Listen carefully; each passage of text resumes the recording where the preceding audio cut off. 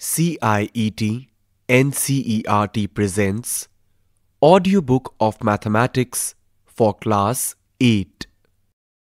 Let's listen to Chapter 13, Direct and Inverse Proportions. Page number 208, Exercise 13.1. 1. Following are the car parking charges near a railway station up to 4 hours rupees 60, 8 hours rupees 100, 12 hours rupees 140, 24 hours is equal to rupees 180. Check if the parking charges are in direct proportion to the parking time. 2. A mixture of paint is prepared by mixing 1 part of red pigments with 8 parts of base. In the following table, find the parts of base that need to be added. Here we have a table with 2 rows. In the first row we have parts of red pigment. The values are 1, 4, 7, 12, 20. In the second row we have parts of base. The values are 8, blank, blank, blank, blank. 3. In question 2 above, if 1 part of a red pigment requires 75 ml of base, how much red pigment should we mix with 1800 ml of base? 4. A machine in a soft drink factory fills 840 bottles in 6 hours. How many bottles will it fill in 5 hours? 5. A photograph of a bacteria enlarged 50,000 times attains a length of 5 cm as given in the diagram. What is the actual length of the bacteria? If the photograph is enlarged 20,000 times only, what would be its enlarged length? 6. In a model of a ship, the mast is 9 cm high, while the mast of the actual ship is 12 meter high. If the length of the ship is 28 meter, how long is the model ship? 7. Suppose 2 kg of sugar contains 9 into 10 raised to the power 6 crystals. How many sugar crystals are there in? 1. 5 kg of sugar. 2. 1.2 kg of sugar. 8. Rashmi has a road map with a scale of 1 cm representing 18 km. She drives on a road for 72 km. What would be her distance covered in the map? 9. A 5 meter 60 cm high vertical pole casts a shadow 3 meter 20 cm long. Find, at the same time, 1. The length of the shadow cast by another pole 10 meter 50 cm high. 2. The height of a pole which casts a shadow 5 meter long. 10. A loaded truck travels 14 km in 25 minutes. If the speed remains the same, how far can it travel in 5 hours? Do this. 1. On a squared paper, draw 5 squares of different sides. Write the following information in a tabular form. Here, we have a table with 5 columns: square 1, square 2, square 3, square 4, square 5. There are also 5 rows: length of a side or L, perimeter or P, L by P, area or A, L by A. Fill in the blanks. Page number 209. Find whether the length of a side is in direct proportion to A. The perimeter of the square, B. The area of the square. 2. The following ingredients are required to make halwa for 5 persons. Suji or rava is equal to 250 gram, sugar is equal to 300 gram, ghee is equal to 200 gram, water is equal to 500 ml. Using the concept of proportion, estimate the changes in the quantity of ingredients to prepare halwa for your class. 3. Choose a scale and make a map of your classroom showing windows, doors, blackboard, etc. An example is given here. Here, we have an example in the form of a rectangle. There is a board represented by B, 3 windows represented by W, 1 door represented by D. The side opposite to board is 4.5 centimeter. The side opposite to 2 windows is 5 centimeters. The scale is 1:200. Think, discuss and write. Take a few problems discussed so far under direct variation. Do you think that they can be solved by unitary method? 13.3 Inverse proportion. Two quantities may change in such a manner that if one quantity increases, the other quantity decreases and vice versa. For example, as the number of workers increases, time taken to finish the job decreases. Similarly, if we increase the speed, the time taken to cover a given distance decreases. To understand this, let us look into the following situation. Zahida can go to her school in 4 different ways. She can walk, run, cycle, or go by car. Study the following table. Here we have a table with 2 rows. Speed in kilometer per hour, time taken in minutes. Then there are 4 columns: walking, running, cycling, by car. The values in row 1 are 3, 6, 9, 45. 6 has been multiplied by 2, 9 has been multiplied by 3, 45 has been multiplied by 15. The values in second row are 30, 15, 10, 2. 15 has been multiplied by half, 10 multiplied by 1 by 3, 2 multiplied by 1 by 15. Page number 210. Observe that as the speed increases, time taken to cover the same distance decreases. As Zahida doubles her speed by running, time reduces to half. As she increases her speed to 3 times by cycling, time decreases to 1/3. Similarly, as she increases her speed to 15 minutes, time decreases to 1/15. Or, in other words, the ratio by which time decreases is inverse of the ratio by which the corresponding speed increases. Can we say that speed and time change inversely in proportion? Multiplicative inverse of a number is its reciprocal. Thus, half is the inverse of 2 and vice versa. Note that 2 into half is equal to half into 2 is equal to 1. Let us consider another example. A school wants to spend rupees 6,000 on mathematics textbooks. How many books could be bought at rupees 40 each? Clearly, 150 books can be bought. If the price of a textbook is more than rupees 40, then the number of books which could be purchased with the same amount of money would be less than 150. Observe the following table. Here, we have a table with 2 rows. The first row has price of each book in rupees, and the values are 40, 50, 60, 75, 80, 100.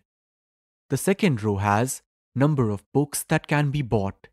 The values are 150, 120, 100, 80, 75, 60. What do you observe? You will appreciate that as the price of the books increases, the number of books that can be bought, keeping the fund constant, will decrease. Ratio by which the price of books increases when going from 40 to 50 is 4:5, and the ratio by which the corresponding number of books decreases from 150 to 120 is 5:4. This means that the two ratios are inverse of each other. Notice that the product of the corresponding values of the two quantities is constant, that is 40 into 150 is equal to 50 into 120 is equal to 6,000. If we represent the price of one book as X and the number of books bought as Y, then as X increases, Y decreases and vice versa. It is important to note that the product xy remains constant. We say that x varies inversely with y and y varies inversely with x. Thus, two quantities x and y are said to vary in inverse proportion if there exists a relation of the type xy is equal to k between them, k being a constant. If y1, y2 are the values of y corresponding to the values x1, x2 of x respectively, then x1 y1 is equal to x2 y2 is equal to k, or x1 by x2 is equal to y2 by y1. We say that x and y are in inverse proportion. Hence, in this example, cost of a book and number of books purchased in a fixed amount are inversely proportional. Similarly, speed of a vehicle and the time taken to cover a fixed distance changes in inverse proportion. Think of more such examples of pairs of quantities that vary in inverse proportion. You may now have a look at the furniture arranging problem stated in the introductory part of this chapter. Here's an activity for better understanding of the inverse proportion. Page number 121. Do this. Take a squared paper and arrange 48 counters on it in different number of rows as given below.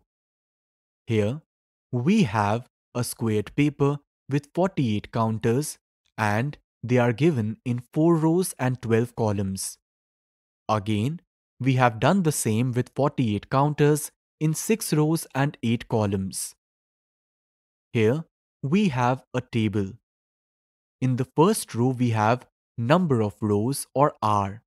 The values are R1 2, R2 3, R3 4, R4 6, R5 8. In the second row, we have number of columns or C. The values are C1 blank, C2 blank, C3 12, C4 8, C5 blank. What do you observe? As R increases, C decreases. 1. Is R1 is to R2 is equal to C2 is to C1? 2. Is R3 is to R4 is equal to C4 is to C3? 3. Are R and C inversely proportional to each other? Try this activity with 36 counters. Try these. Observe the following tables and find which pair of variables, here x and y, are in inverse proportion. 1. Here we have a table with 2 rows x and y. In the first row we have values for x. They are 50, 40, 30, 20. In second row, we have values for y, 5, 6, 7, 8. 2. Again, we have a similar table. The values in first row are 100, 200, 300, 400. The values in second row are 60, 30, 20, 15. 3. Again, we have a similar table. The values in the first row are 90, 60, 45, 30, 20, 5. The values in the second row are 10, 15, 20, 25, 30, 35. Let us consider some examples where we use the concept of inverse proportion. When two quantities x and y are in direct proportion or vary directly, they are also written as x sine of a horizontal cross, y. When two quantities x and y are in inverse proportion or vary inversely, they are also written as x sine of horizontal cross 1 by y. Page number 212. Example 7. 6 pipes are required to fill a tank in 1 hour 20 minutes. How long will it take if only 5 pipes of the same type are used? Solution. Let the desired time to fill the tank be x minutes. Thus, we have the following table. In the first row, we have number of pipes. The values are 6 and 5. In the second row, we have time in minutes. The values are 80 and x. Lesser the number of pipes, more will be the time required by it to fill the tank. So this is a case of inverse proportion. Hence, 80 into 6 is equal to x into 5, x1 y1 is equal to x2 y2, or 80 into 6 by 5 is equal to x, or x is equal to 96. Thus, time taken to fill the tank by 5 pipes is 96 minutes or 1 hour 36 minutes. Example 8. There are 100 students in a hostel. Food provision for them is for 20 days. How long will the provisions last if 25 more students join the group? Solution. Suppose the provisions last for y days when the number of students is 125. We have the following table. In the first row, we have values for number of students. They are 100, 125. In the second row, we have values for number of days. They are 20, y. Note that more the number of students, the sooner would the provisions exhaust. Therefore, this is a case of inverse proportion. So, 100 into 20 is equal to 125 into y, or 100 into 20 by 125 is equal to y, or 16 is equal to y. Thus, the provisions will last for 16 days if 25 more students join the hostel. Alternately, we can write x1 y1 is equal to x2 y2 as x1 by x2 is equal to y2 by y1. That is, x1 is to x2 is equal to y2 is to y1, or 100 is to 125 is equal to y is to 20, or y is equal to 100 into 20 by 125 is equal to 16. Example 9. If 15 workers can build a wall in 48 hours, how many workers will be required to do the same work in 30 hours? Solution. Let the number of workers employed to build the wall in 30 hours be y. Page number 213. We have the following table. In the first row, we have number of hours. The values are 48 and 30. In the second row, we have number of workers. The values are 15 and y. Obviously, more the number of workers, faster will they build the wall. So, the number of hours and number of workers vary in inverse proportion. So, 48 into 15 is equal to 30 into y. Therefore, 48 into 15 by 30 is equal to y, or y is equal to 24. That is, to finish the work in 30 hours, 24 workers are required. Exercise 13.2. 1. Which of the following are in inverse proportion? 1.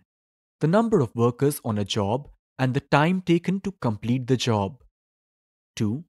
The time taken for a journey and the distance travelled in a uniform speed. 3. Area of cultivated land and the crop harvested. 4. The time taken for a fixed journey and the speed of the vehicle. 5. The population of a country and the area of land per person. 2. In a television game show, the prize money of rupees 1 lakh is to be divided equally amongst the winners. Complete the following table and find whether the prize money given to an individual winner is directly or inversely proportional to the number of winners. Here we have a table with 2 rows. In the first row we have number of winners. The values are 1, 2, 4, 5, 8, 10, 20. In the second row we have price for each winner in rupees. The values are 1 lakh, 50,000, blank, blank, blank, blank, blank.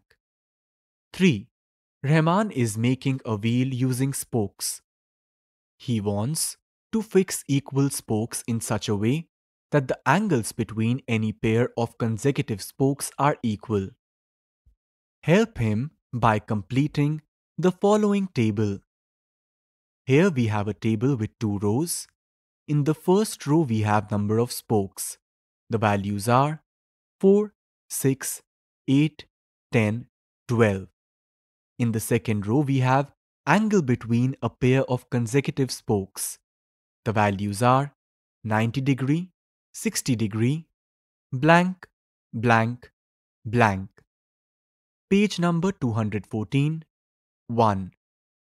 Are the number of spokes and the angles formed between the pairs of consecutive spokes in inverse proportion? 2. Calculate the angle between a pair of consecutive spokes on a wheel with 15 spokes. 3.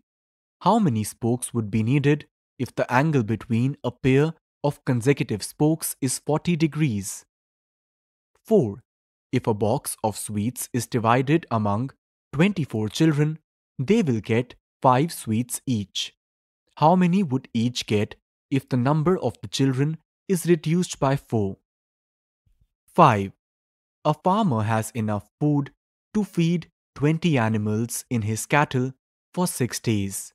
How long would the food last if there were 10 more animals in his cattle? 6. A contractor estimates that 3 persons could rewire Jasminder's house in 4 days. If he uses 4 persons instead of 3, how long should they take to complete the job? 7. A batch of bottles were packed in 25 boxes with 12 bottles in each box. If the same batch is packed using 20 bottles in each box, how many boxes would be filled? 8. A factory requires 42 machines to produce a given number of articles in 63 days. How many machines would be required to produce the same number of articles in 54 days? 9. A car takes 2 hours to reach a destination by traveling at the speed of 60 km per hour. How long will it take when the car travels at the speed of 80 km per hour? 10. 2 persons could fit new window in a house in 3 days. 1. One of the persons fell ill before the work started. How long would the job take now? 2. How many persons would be needed to fit the windows in 1 day? 11. A school has 8 periods a day each of 45 minutes duration. How long would each period be if the school has 9 periods a day, assuming the number of school hours to be the same? Page number 215. Do this. 1. Take a sheet of paper, fold it as given in the figure. Count the number of parts and the area of a part in each case. First, we have a square. It has been folded into half, then again into half to give 4 quarters, then again into half to give 8 rectangles, then again into half to give 16 squares. Tabulate your observations and discuss with your friends. Is it a case of inverse proportion? Why? Here we have a table with 2 rows. In the first row we have number of parts. The values are 1, 2, 4, 8, 16. In the second row we have area of each part. The values are area of the paper, half the area of the paper, blank, blank, blank. 2. Take a few containers of different sizes with circular bases. Fill the same amount of water in each container. Note the diameter of each container and the respective height at which the water level stands. Tabulate your observations. is it a case of inverse proportion? Here, we have three different types of containers. The first container has height as h1 and diameter as d1. The second container is smaller in height. The height is h2, diameter is d2. The third container is even smaller in height. The height is h3, the diameter is d3. Here we have a table. In the first row we have diameter of container in centimeter. In the second row we have height of water level in centimeter. You have to fill in the blanks. What have we discussed? 1. Two quantities x and y are said to be in direct proportion if they increase or decrease together in such a manner that the ratio of their corresponding values remains constant. That is, if x by y is equal to k is a positive number, then x and y are said to vary directly. In such a case, if y1, y2 are the values of y corresponding to the values x1, x2 of x respectively, then x1 by y1 is equal to x2 by y2. Page number 216. 2. Two quantities x and y are said to be in inverse proportion if an increase in x causes a proportional decrease in y and vice versa, in such a manner that the product of their corresponding values remains constant. That is, if xy is equal to k, then x and y are said to vary inversely. In this case, if y1, y2 are the values of y corresponding to the values x1, x2 of x respectively, then x1, y1 is equal to x2, y2, or x1 by x2 is equal to y2 by y1. This chapter ends here. You were just listening to the audiobook Mathematics for Class 8. Program Coordinator Dr. Rajesh Kumar Nimesh. Narrator Akash Ahuja. Technical Coordinator Batilang Lingdo. Sound Recordist Vikas Sangwan. Assistants in Production Ruchi Sharma. Directed and produced by Vimlesh Chaudhary. And this program is presented to you by CIET NCERT, New Delhi, India.